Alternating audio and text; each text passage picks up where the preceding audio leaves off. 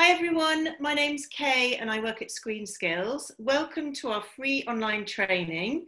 We're delighted you're all joining us today for this Lunch with the Commissioner session with Pete Andrews, Head of Sport at Channel 4. The session is chaired by Gilly Cohen, who is our Director of Learning and Development here at ScreenSkills. Thank you, Kay. Well, Kay took a lot of the words right out of my mouth, so that's made it a lot easier for me, so I don't have to tell you anything at all. We're really, really lucky to have Pete with us today. He's given up quite a lot of his time for us today, so let's not waste any more time, and let's say welcome to Pete Andrews, who Kay has already said is Head of Sport at Channel 4. Thank you very, very much, Pete. So can I just first ask you, one, to introduce yourself and just let everyone know what shows you're currently looking after.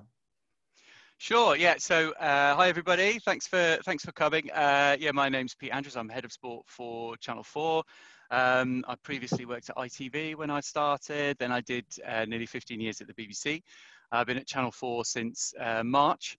My previous experience actually was as a sport director, like an outside broadcast and stuff. So it's been a real interesting sort of switch for me, really. Lots to learn. I've really enjoyed it.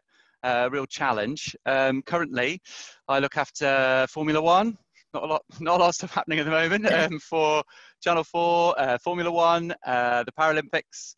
All the Paralympic sport we do, the racing series for female drivers called W Series, some international rugby, some European Cup rugby as well, club rugby with the Heineken Cup, and sort of many other little projects on the Channel 4 slate. Crufts, I think I can say Channel 4's I think Channel 4 is probably unique in seeing crufts as a sport, but we do enjoy it. Comes under me, and you know, we thought about trying to give it back, but actually it's been quite good fun. I do like dogs, so we'll hold on to that one.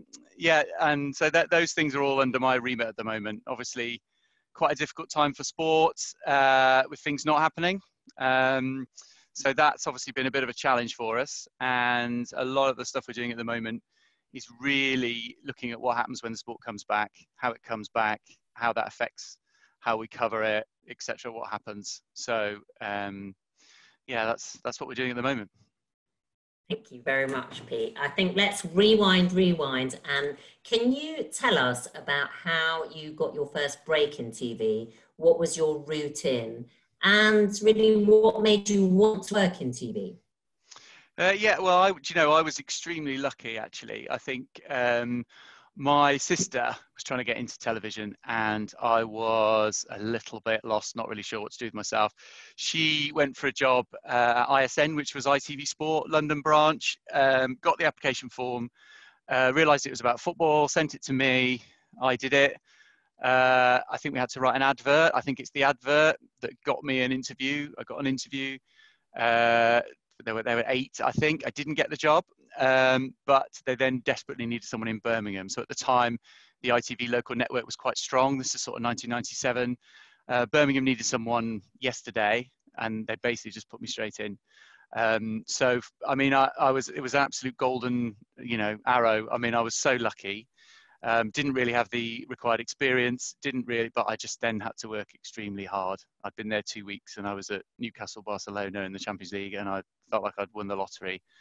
And then, job. Oh, it was a dream job. And I hadn't, to be honest, none of the family did telly. I wasn't really aware. And I was that much of a sports geek when I was a kid that when we did get a video player, I would sit and record all the goals to make my own goals tape, which I know is really sad. But then when I started working, I was responsible, as you start off in sport, for making all the goals tapes. And I was like, oh my God, you get paid for doing this? I didn't even know that jobs existed. I didn't know they were there. They had me doing 13-day fortnights. They had me working all the hours. But that, I mean, I loved it. I loved it. And the good thing about starting somewhere very small, because it was kind of like a local station, is at that time, the Premier League would give small companies their coverage. So I sort of started when I was 21, and by 26 I was directing football. Basically, there's a really small team, there's no one else to do it, and suddenly you're directing football. And I was doing that at 26, which was amazing for me, and just kept working. Ended up at the BBC, moved to Salford. That's the other thing. I think my path was also cleared by that I went to Salford. A lot of people who'd been at the BBC for a long time didn't. So then I just started getting more bigger directing jobs. Ended up running Wimbledon, directing the boat race, directing Olympics, all that sort of stuff. So I was really, really lucky, just from that one bit of luck, that one Really start. amazing. Yeah, can you remember the advert that you wrote? Yeah, do you know, I think my advert was actually, again, that's the other surprising thing, was a bit of a cheat, a copy of an army advert where people would sit under a clock, really bored, and then there was a cut to like the army, join the army, and I think mine was just like people sitting under a clock really bored, and then it was a cut to football, watch Carlton Sports Special on a Wednesday night, you know, so it's sort of a bit of a parody of that, and it was that's what got me into the room, because actually I hadn't been motivated enough, a bit of a fraud really, to do any work experience. So I guess I wasn't really aware of television. I guess if your parents don't work in it, if you don't, it just seems so far away, especially in those days. You're just totally not aware of it at all. And I had no awareness. I knew I loved sport and I loved watching sport, but I had no awareness that you could be part of it. So I was really, really lucky. So was it sports programs you enjoyed most growing up, or was it a broader, diverse mix? All sorts of things. I think my favourite programme would have been Match of the Day, I think. Again, not very original. So, yeah, but comedy and all sorts. I mean, I like everybody else, you know, a broad spectrum of stuff. But my experience is all sport. My TV experience is all sport. A lot of live, mostly live, and a lot of directing and stuff. But so I don't have a broad TV experience. I've got a very 20-year highly detailed sports experience. Do you play any sports? Do you think that's important to play sports if you work in sports? No, I think we're all failed players, aren't we? I think we did it. We watched it because we couldn't play it. I'd love to. I've got no talent whatsoever. I wish I did, but I haven't. I'm rubbish. And most of us are. If we're thinking about your own CV, what would you say you're most proud of producing and/or commissioning, and why? Well, I think producing wise, just briefly, I think, you know, when you get to direct finals of stuff, that's really big, you know, and you feel that pressure on your shoulder, especially live TV. I think the first Wimbledon singles final I did, or men's singles, was Murray winning in 2016, which was obviously big. Wow. And you just want to get that moment right when he wins. And obviously we cut the cameras ourselves as well, so there's no hiding place. I think that morning I must have gone to the toilet about 25 times, and I just had it. I could mess this up for everybody. You know, I really felt it, but it went well, you know, and then I did another couple after that. I think, you know, so all of those directing, you know, if you direct live sports, you're only ever 10 seconds away from disaster. So, you know, you're on the wrong thing when something happens, you miss it. And so you have to be quite philosophical, and you have to really rely on the team and the camera crew, and they make you look good. And sometimes they make you look bad, but they are brilliant. They more often make you look good. So you just have to be quite philosophical about everything. It makes you very, in a way, relaxed, because you have to be comfortable being out of control. And I think all of those things, you know, that appreciation of, and lots of live, you just got to be calm, you know, all of those things. So I think that probably the Murray finals, the big one. I think Olympic rowing was great because we were in such a great location and doing it for the whole world, and then lots of great football games and this, that and the other. And I think commissioning wise, it's got to be the Cricket World Cup final, because I think, you know, the first thing we did, or the thing Channel 4 were talking to me on the phone before I joined was the highlights for the Cricket World Cup. And it's really interesting. Digital rights, everyone's very interested in digital rights, and no one had picked up the highlights. And I think it was one thing, it was a bit of there was a feeling maybe highlights were sort of dead. It's all about live, it's all about digital. And I think the BBC went digital, and so Channel 4 picks up the highlights, and that puts us in a great position as England got closer, you know. And on the Thursday, England played Australia in the semi-final, and we knew that if England made the final, it would be on Channel 4 and Sky.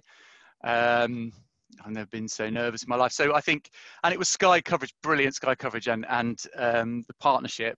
But I think I'd been in 3 months, and at that time I thought, this is probably the pinnacle for me. I should probably leave, because the game just delivered as the best cricket game ever, and it was on Channel 4, although it was Sky. and Channel 4, you know, and we have to say a massive thanks to them. But I think from our point of view, it was like, I can't believe it. I can't believe, you know, we're part of it, really. So is there anything that you'd have liked to have, even a big sporting event from the past that you'd have loved to have produced? Or is there something that you'd love to see in the future that you'd like to produce or commission? Well, that's a difficult one with sport, because obviously you want to do the biggest sports possible. And I think, you know, the home for a lot of those is either with a pay TV broadcaster who has the time to go in depth and the money to buy those rights, or it's with the BBC, the national broadcaster, that can show it to everybody. So, you know, you kind of feel for Channel 4, it's about just being smart and boxing clever and partnerships and working with other people, or developing sports. I mean, so Channel 4 did the Women's Euros in 2017, and then that sort of got the BBC interested to pick up the Women's World Cup in 2019 and brought it forward. And the thing for us is to, if we get something and sort of launch it, not to let someone else then steal your thunder, try and keep it next time, try and stay on with it, you know, and try and look to be part of as many big sporting events as possible, because we would do them in a slightly different way and hopefully bring them to a slightly younger audience, I think, which is what we're all about. So yeah, well, the World Cup final, but I don't think that's happening anytime soon. So yeah. So let's move on a bit to the impact of the coronavirus. I mean, clearly it's a crazy time for everyone, and schedules are out the window. You know, priorities, strategies are changing on a daily basis. I appreciate that, but perhaps you could share with us and the audience some of the areas you're most interested in receiving ideas about. And is there, I know that you do receive pitches from indies. Is there anything you definitely don't want pitched at the moment?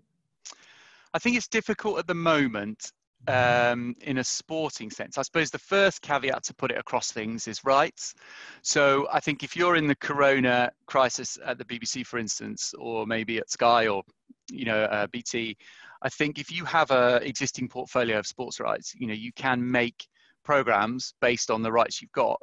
I think as Channel 4, we obviously don't have that big portfolio of sports rights. So I suppose sort of actually the stuff you would want to do is, you know, look back at great Grand Prix, or look back at, let's see the Cricket World Cup final again, all these, you know, all of these things we are not able to do because we don't have, the rights to the footage. So I think if you're pitching to sport and it involves sports content, it's definitely worth thinking about the rights element, because I think, you know, we've had some very big quotes on, I bet I'll mention what they are, but say to run a good sporting event or a repackage of a sporting event, and let's say the cost of the rights is £80,000-90,000, it just makes it impossible. So I think before you pitch, you need to know the rights position on what you pitch and who owns what. So you've got a bone, because it could be amazing. We've had lots of amazing ideas, and the rights position is, oh, actually those rights are owned by someone else, which means we can't make that program. See what I mean?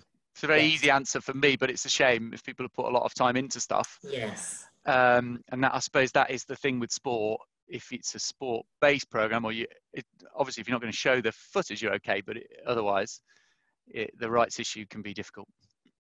Interesting. And has the coronavirus actually changed what you're commissioning in the here and now?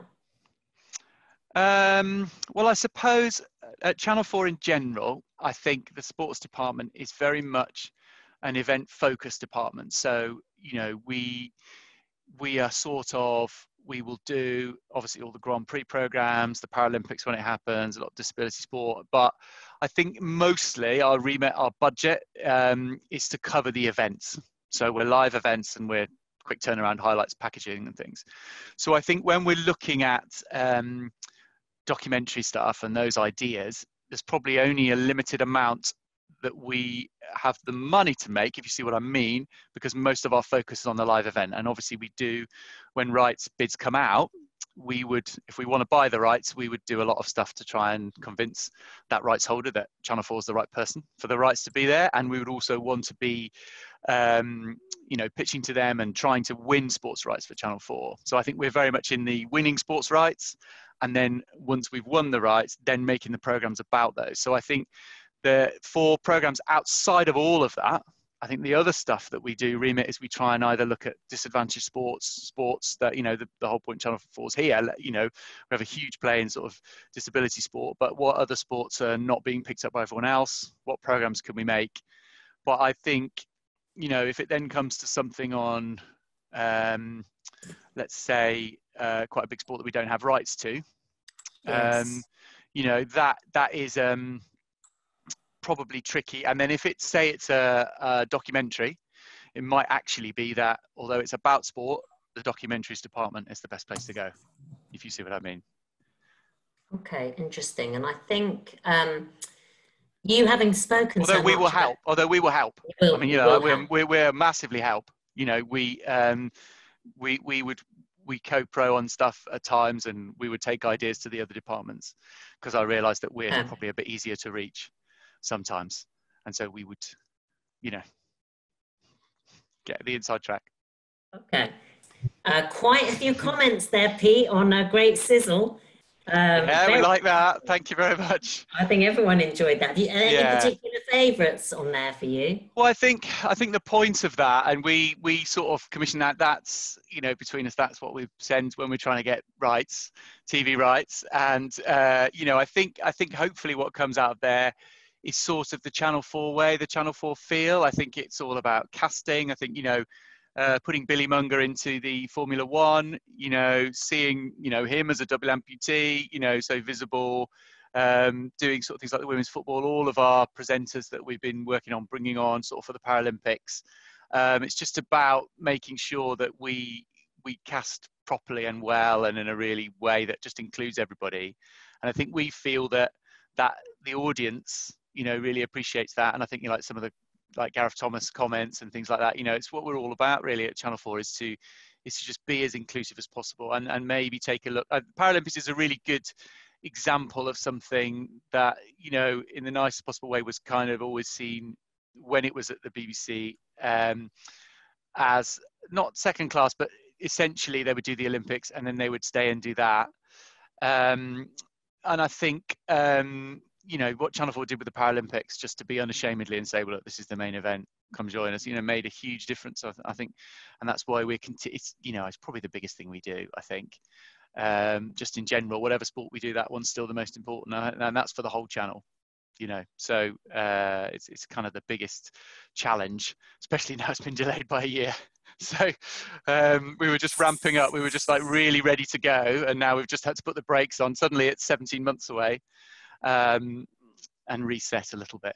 Yeah, agree. So yeah, coming back to that about the effect of the coronavirus, now at this particular moment, are you looking for fast turnarounds? No, we're not at the moment. I think because a lot of our stuff is rights based, or I think we're going to try and do some stuff to sort of commemorate where the Paralympics would have been. So I think, you know, we want to keep it in people's minds, and I think we want everyone to know that it's been delayed by a year, if you see what I mean. But I think in general for us, it's a lot more about how we restart when the sport restarts, because I think, and the reason for that, I think, is not because we wouldn't want to do things, but I just suppose where we are at the moment, sort of quick turnaround ideas that come into sport, they would probably need to be quite, because everyone's stuck in the houses, you know, they would need to be quite archive based. It's something we don't have. And what the channel can do with so many other things, it feels like the priority of the channel should be elsewhere, in the sense, because, you know, that's where a lot of the skills lie. But without the rights, it's very difficult for us to make much sporting program at the moment.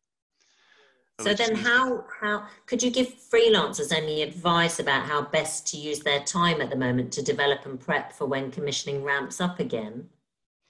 Well, I think it's actually quite nice sometimes to take a step backwards and have a look and sort of come out of the bubble. I suppose if you are just on a treadmill of ideas and what comes forward and what you can do, there is a bit of a reset. And I think also Corona is going to change what happens. I think there'll be a lot of sports behind closed doors, which makes things difficult, as we've seen, you know, with some entertainment programs, you know, how much they miss the crowd. I'm sure that'd be the same with sport, you know, football matches with no crowd, or rugby, or, you know, maybe Formula One, not quite so much. It's all about the cars. But, you know, I think it's really difficult, isn't it? I think, you know, it's a difficult time, and things are changing, but I certainly think if it's all about what I would be thinking about, what the world's going to look like when it opens up again, and what sport's going to look like when it starts again, which I think probably isn't going to be exactly the same for quite a while.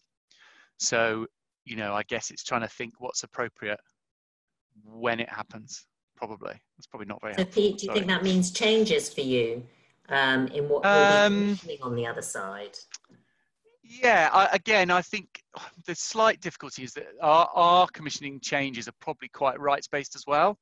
So there's quite what's been interesting, and what, again, without getting too geeky, sports rights, you know, the Six Nations and the Autumn Internationals process just stopped. I mean, that's for the next set of Six Nations Internationals. And I guess it's for us to work out where we sit in that, or can we sit in that, or what we're doing, you know. And the next women's football set of rights as well, you know, not coming out yet. But I think there's you know, those rights, I don't think will cost what they cost before, you know. And I think, you know, that there is the big, there's a lot of things that will change, I think, in the business of sport, you know. So for us, I think it's just trying to work out what's going to happen, what it's going to look like, and what our place in it is, really. And then for the things we're doing with the Paralympics, it's, you know, just pausing for now while everyone stopped, and then just reanimating as quickly as we can, making sure that we use the extra year to make it even better.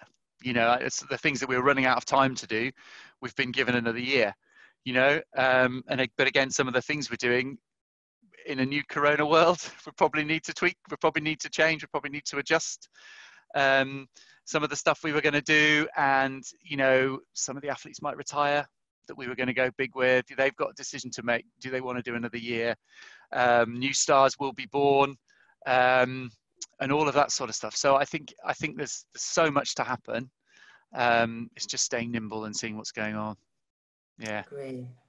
Quite a few freelancers are telling us that they're using this time to brainstorm ideas. So can I ask Pete what your top tips are for working ideas up and getting them down on paper, or even creating pitches and sizzles tasters in this period? Yeah, so I'm a bad brainstormer, actually, because I like my own opinions. I'm not so keen on everybody else's. So I suppose the first thing is just to be collaborative. And I think to take feedback, and I think the temptation is to take feedback and just, oh no, I don't agree with that. Take the good stuff and leave the bad stuff behind. But I think everybody's feedback is worthwhile, and sometimes even family members who don't understand what you're doing sometimes will ask questions that actually, yes, that's a really good question.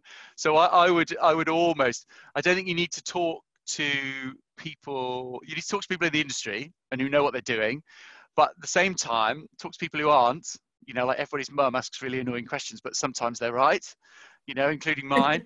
And you don't want to hear it, but you know, I think a canvas, a wide variety of opinions, and do believe in your own ideas and do believe in yourself, but just make sure that you're not suddenly realizing that everyone's telling me this is a bad idea, but I'm going to go for it anyway, because that probably is the wrong thing to do. And it's so easy to become convinced of your own ideas.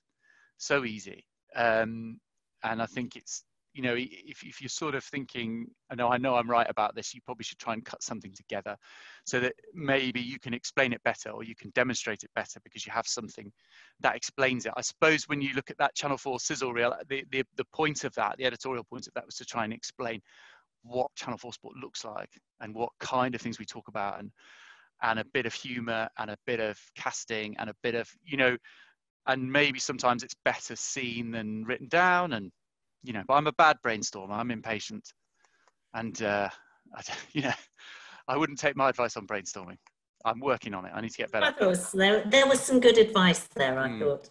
Let's go a bit deeper into the commissioning process for you. Yeah. Can you tell everyone what the best way to pitch to you is? I.e., do you prefer a single top line over email, or do you prefer a more detailed approach with a more developed treatment? Single top line, definitely, because I think then you can save a lot of time. Because I actually like to talk to people face to face. I like to speak to them on the phone. I think I mean, even if you do a single top line, which is then backed up by a treatment, you know, make sure that, I suppose it's kind of like a headline, isn't it? Or clickbait or something. You want people to read more. So, you know, you don't want to be revealing the great thing at the bottom of a page, because you probably got to think that commissioners might not read all the way to the bottom of the page. They might make quite a quick decision. So, you know, I even do that if I'm trying to get the attention of my bosses. I'll write in the subject letter of the email the most appealing thing about it when I email it. So, because I'm like, right, I want you to read this and I want this to get to you. So I'll write, this will get 1 million viewers, and then send it like that, you know, so, or something. I've never have written, but that sort of thing. Excuse me. I don't think you should ever worry about selling yourself or selling your idea. And I think if you're a person who's quite polite or doesn't like to talk yourself up, I think it can feel awkward to start with something that says this is going to be brilliant. But I always say that I would do that anyway, because you've got to think, if I've only got a minute, I want the minute to be the best stuff, if you see what I mean. And I think, you know, if, let's say we had something sent in that the top line was really interesting, you then read the more detail because you want to know, you know, and if the top line doesn't grab you, you probably don't read the detail. So I'd be unashamedly forthright with it. Even it doesn't come naturally to everybody, but I think if you're that kind of person, they will see the sincerity in it, if you know what I mean. I wouldn't worry about, you know. So yeah, just sell it as best you can. Yeah, can you tell us about some of the most standout pitches you've ever received? Well, I think a really good pitch, again, it doesn't have to be, there's two things. I think if the idea is really good, I think that can grab your attention. And I think the other thing, if the sizzle's really good, I think that gets you excited. And I think obviously those two things together, sometimes you might think, oh, I'm not sure about that. And then you watch the sizzle, you think, oh yeah, that looks really exciting. That looks great. Or, you know, the depth of emotion in something where it's like a sizzle where you maybe don't know the story, but sometimes when you see it, you really understand it. So I think it's all about the best taster material you can find, and just telling the story. Because sometimes you might be in a situation where, let me try and think of a good example. I guess it was always like trying to get, I don't know, like my wife interested in football or something, where I might say, oh yeah, but that person there, they broke their leg 2 years ago, well, they've got nothing, or that, you know, it's all about, with sport, actually, people who don't like sport don't always realize the amazing stories of sport, you know, and the storylines. And, you know, or if there's a mystery, you know, people love mystery, what happened, who did it? And I think all of that can open up. The story is the key, you know, storytelling is the key, and it can get you interested. I remember the BBC did, when I was at the BBC, they made a program about the Man United players taking over Salford City, and it just so happened on the FA Cup, the BBC, the next game was Salford in the first round of the FA Cup, and it got 3.5 million viewers, which was the most watched football game to date that November, more than Premier League, more than all this stuff, because people who'd watched the documentary wanted to know what happened to the team. They didn't necessarily like football. They bonded with the hot dog lady and the groundsman, and they watched the game, you know, and that's quite a good, it's all about storytelling always, even sport, even everything out. Yeah. So, I mean, you know, the BBC then picked Salford again for round 2, which was a bit dodgy, but they saw the viewing figures and they went for it again. So, yeah, I mean, storytelling is the key. So if you can put your your big editorial early on, it helps. Yeah. So we don't want you to name and shame, but can you flip and try and think of any examples when a pitch hasn't gone well and why? Well, I once got emailed, and it's, again, the tagline of the email, which is a good thing, was the most original idea you'll ever get. So I was like, oh, okay, oh, well, okay. It's a big build-up. But then when I read the idea, I was able to send them with one Google, 3 versions of the same thing, and just say, well, I'm not sure. Have you seen these?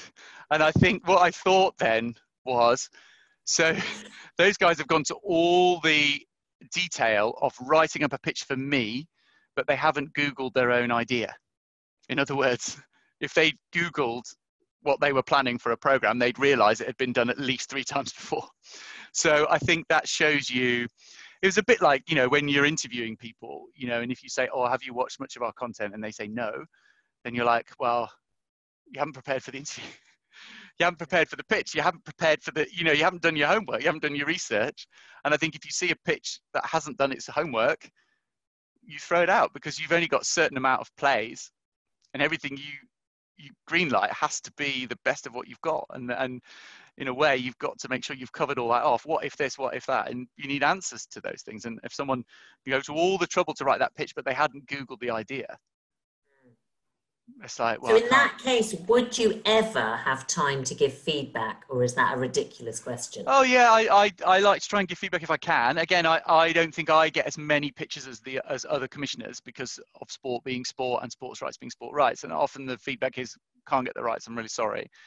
And we will investigate if we want to do stuff. But yeah, we'll try and give feedback if we can, even if the feedback is we can't do that at the moment. We're focused on something else. You know, I think a lot of the stuff when we gave feedback from January to this year to pre-corona was, do you know what, this year, I like the idea, we're really focused on the Paralympics.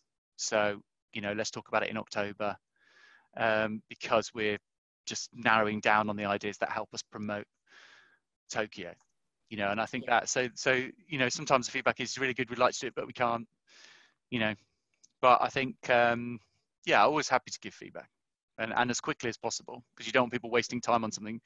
And something I learned quite early on was a quick no is often appreciated, which feels bad, but actually the more you do it, the more people say to you, do you know, thanks.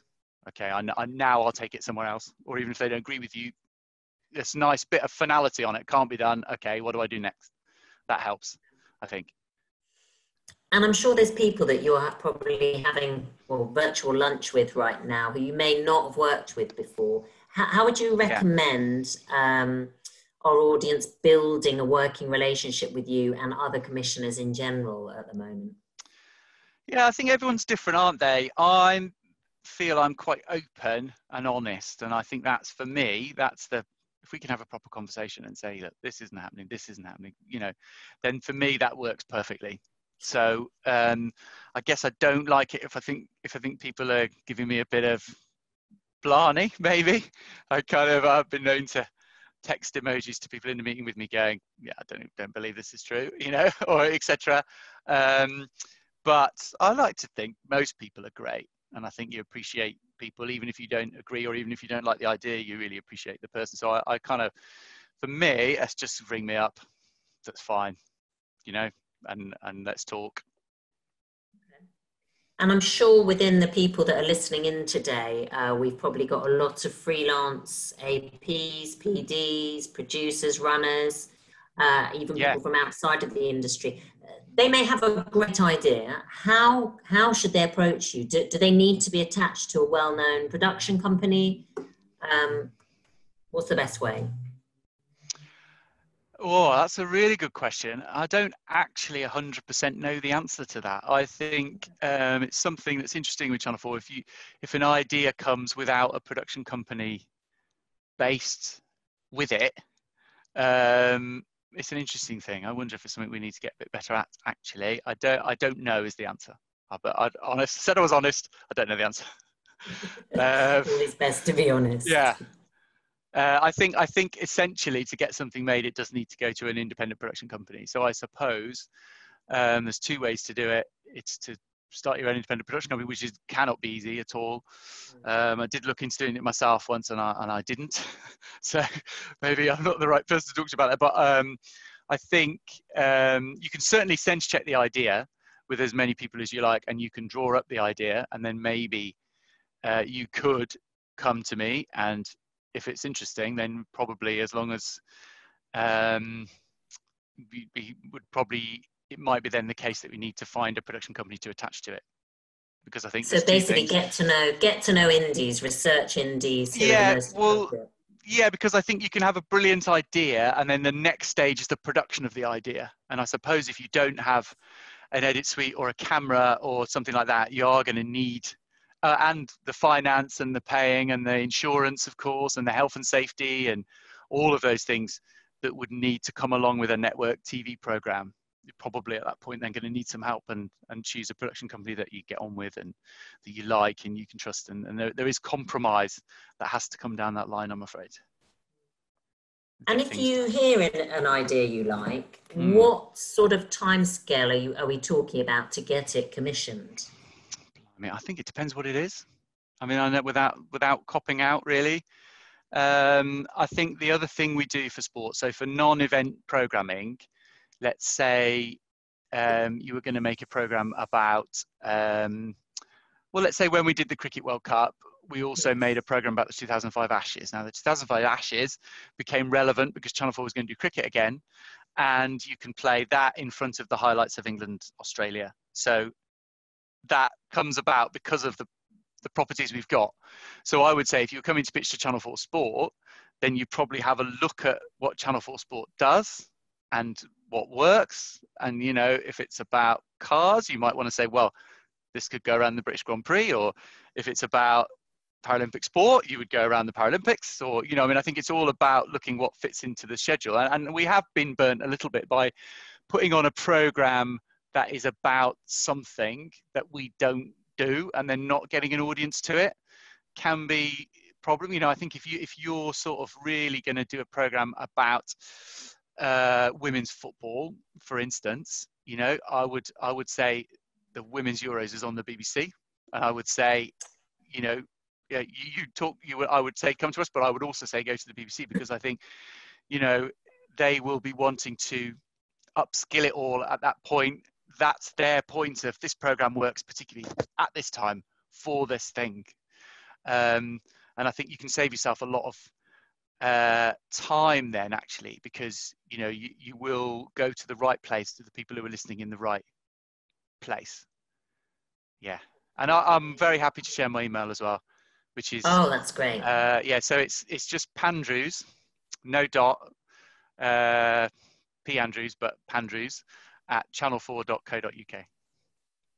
So it's quite easy. It's the guessing game. As we were at the BBC, people used to do the same. Guess name dot surname at bbc.co.uk. You can have a crack at it if you know their name.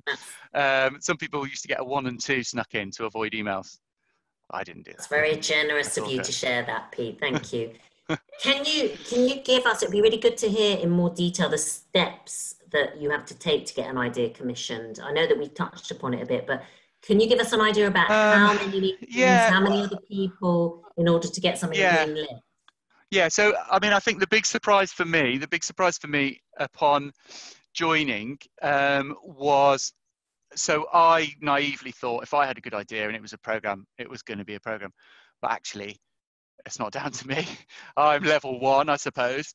You know, if we have a good sporting idea, we would then take it to Director of Programs, Ian Katz, or Louisa Compton, who's now Head of Current Affairs, News and Sport. You know, and essentially it then becomes incumbent on us to convince them that it should go in the schedule. And our scheduling team, who are great, and often, you know, if we get an idea in and then we take 3 or 4 days to come back, probably, if we like it, what we've done is we've trotted over to schedules, although we can't trot over anymore. We'll be emailing schedules saying, look, if we produce this, where would you put it? Would you have a place for it? Would you have something like that? Because there's no point me loving an idea if they won't put it on air, or if it doesn't work, or if strategically it doesn't work, or if it's in the middle of, I think there was an event I was really keen on doing early on when I came in, and actually because of other stuff and you know, just unfortuitously, Channel 4 already had stuff planned in those slots. So you're in the point, actually, we can't do that because we're already doing this. And that's a really good reason. And so you have to say, okay, you know, I don't have the overview, the channel overview. I have the strategy, but I don't have the overview of what everyone else is doing, which they do. And, you know, some things don't fit. So, you know, the job is then on me to get better at working out exactly what fits, what to take in, what levers to pull, what do they want? And then I have to feed that back to the indies and say, oh, this is what they want, and then help advise people to get things commissioned. So it's incumbent on me as well to be able to give the right direction to get things done, which is something, you know, as since I started, you have to get better at, you know. Huge thank you to Pete Andrews, and a huge thank you to Channel 4 as well for letting you spend such a lot of time with us. We've gone over, apologies to that. Pete, you've given us a huge amount of insight. Everyone has commented on that. You've been so honest, funny and frank about what your job entails. So I really, really appreciate that. And it's really clear that everyone who's been here today has really appreciated that as well. No, well, thanks for listening. You know, apologies if I bored anyone at any point. I think, you know, it's a challenging time at the moment. And, you know, I think for everyone working in the industry, you know, we really want to support everybody as best we can. It's a really difficult time. We understand that it's really difficult and all around.